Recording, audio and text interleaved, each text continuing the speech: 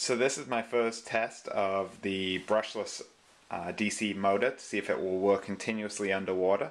If I can get these to work properly underwater, then it will save a significant amount of work in terms of sealing the shaft and trying to keep water out of the motor housing.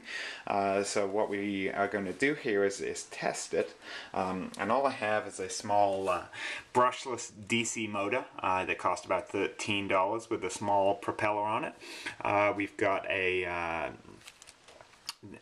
electronic controller for the motor controller for the motor, and that is being controlled by an Arduino.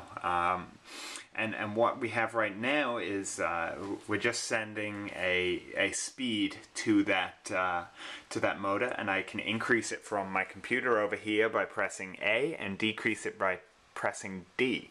So what I'm going to do is try and increase the speed here. So we should get it hopefully. Oh, and there we go. So so the motor does appear to work underwater, and we can see here that I can control the speed.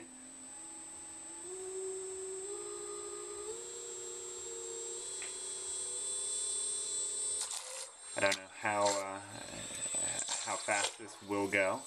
Obviously, securing it might have made it a little better test here, and I can again decrease the speed.